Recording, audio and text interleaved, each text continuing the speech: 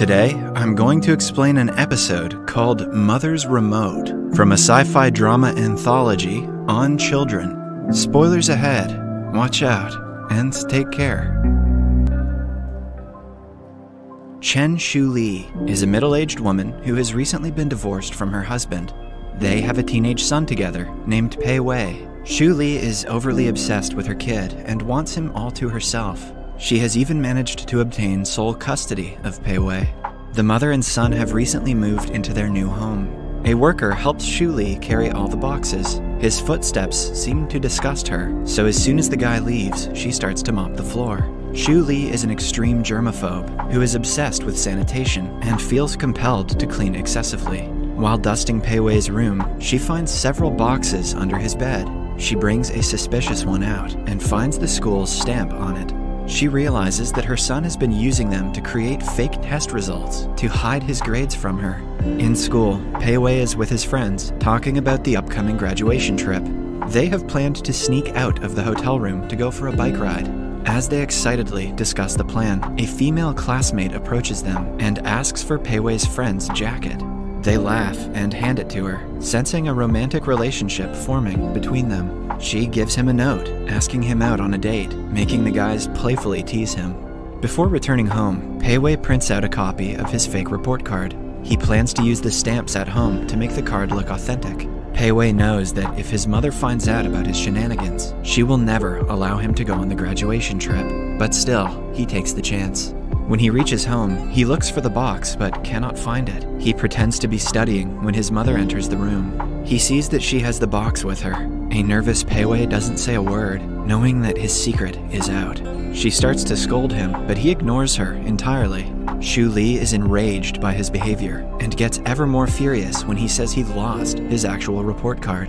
Pei Wei is interested in painting and doodling, but she doesn't support his hobbies. In contrast, she blames his doodles for his low grades and refuses to let him go on the graduation trip. In a fit of rage, Pei Wei says that his father would have let him go. Following that, Shu Li quietly leaves him alone. She works till midnight to calm her anger, then knocks on his door again. When he doesn't answer, she goes to a convenience store to get a cigarette. While smoking at the bus stop, Shu Li notices an advertisement playing on a screen nearby. The actor questions the viewers if their children are disobedient. This catches Shu Li's attention, making her listen carefully. Using the latest technology, scientists have created a remote that will help parents make their children do anything they want. They can basically make all the decisions for the kids without them rebelling. The advertisement, however, doesn't explain what exactly the product is. Moments later, a man approaches Shu Li, who she recognizes as the person from the advertisement she just watched. He asks her if she is interested in the device. Kids, if you ever receive a sales pitch this sketchy, run far away. The following morning, Pei Wei wakes up late and runs to the door after getting ready. On his way to the bus stop, he bumps into a man and apologizes. Because of this, he misses the bus and has to take a taxi. When the taxi driver states his son also reads in the same school, he realizes something is odd. Pei Wei is experiencing some kind of deja vu because he went through the same experiences the previous morning. When he reaches school, everyone is already in class. He joins his group of friends and asks them what day it is. They reply that it is June 7th, Wednesday. Pei Wei clearly remembers that it was yesterday, which freaks him out even more. During break time, they yet again plan to sneak out of their hotel room on the graduation trip. Similarly, a girl approaches them asking for Pei Wei's friend's jacket. Not understanding what is going on, Pei Wei this time chooses to stay quiet. After a long, confusing day, when he returns home, he sees that his box of stamps is still under his bed. Pei Wei is confused, but he doesn't want to risk his mother getting mad again. He stamps the fake report card and shows it to his mother, who appears disappointed. She doesn't call him out for lying and simply asks him to have his dinner. The following day, Pei Wei is again late for school. He gets ready and runs to the bus stop, only to bump into the same guy for the third time. When he misses his bus and gets into the exact same taxi as the previous day, he registers that he might be stuck in a loop. A logical assumption, since Hollywood won't stop making these stupid movies. He runs to the school and looks at the date, which still happens to be the 7th of June. After school, he shows his mother the fake card yet again. However, this time, she doesn't accept it. She claims that she had given him 3 chances to redeem himself, but he hasn't learned his lesson.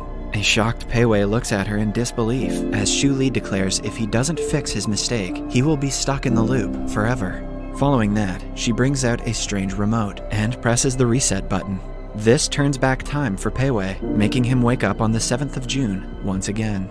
The remote is a controlling device she bought from the stranger at the bus stop. It is used as a torturing technique to make one's child obedient. Pei Wei wakes up and confronts his mother, but gets no reply. She asks him to make the right decision and not disappoint her this time. Still, Pei Wei does the same thing again. After all, he's a moron who doesn't study and lies about it. For the next few days, the loop keeps on repeating. When Pei Wei finally gets tired of it, he hands her his real report card. Delighted at her first success, she instantly puts forward another obstacle for him. Xu Li knows he hates bitter gourd, so, to test his obedience, she makes him eat it for dinner. Fearing the remote, he does as he's told. Furthermore, she demands he go to cram school, starting the next day. This means that Pei Wei won't get to meet his friends anymore, but still, he cannot refuse. To make him the best in his class, she plans to repeat a day 15 times. That way, he can learn the same chapter over and over again, while his friends only do it once. On his first day of cram school, she makes him wear the clothes of her choice. For the next 15 days, he continues going to the first day of class. Pei Wei hardly has any control in his life. His only way to survive is to do as told. The loops make him suffocate, but his mother is too obsessive to understand his feelings. The twist here is that there is no good guy and bad guy. They're both dicks. Such is life. One day, after class, he goes to the school and meets his homeroom teacher. When Pei Wei insists, the teacher agrees to try to persuade his mother to let him go on the graduation trip.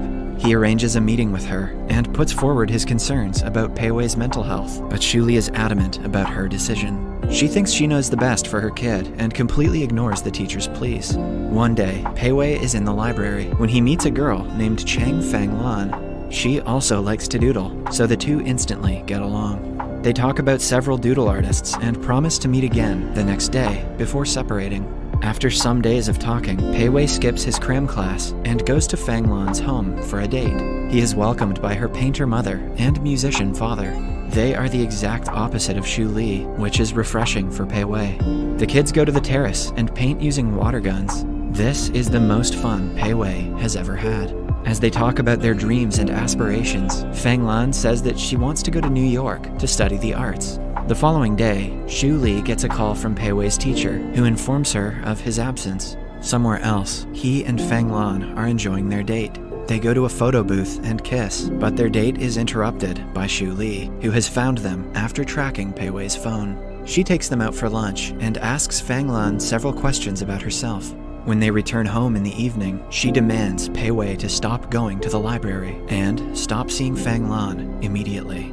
Pei Wei begs her to let him have this one thing, but she stays firm in her decision. Seeing him desperate for something that she doesn't like, she uses a special feature in the remote and resets the loop.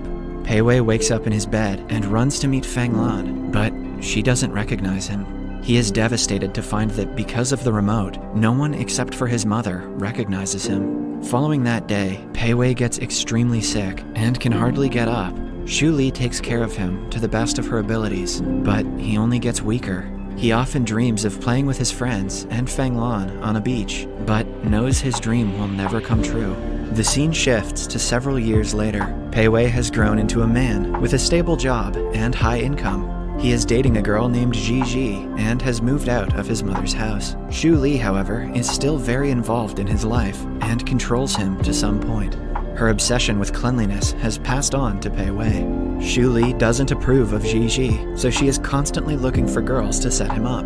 One evening, they meet for dinner, where she has invited one of such girls, named Riley. According to Xu Li, Riley has recently returned from America and is looking for a partner. She tries to engage Pei Wei in a conversation with Riley, but he clearly isn't interested.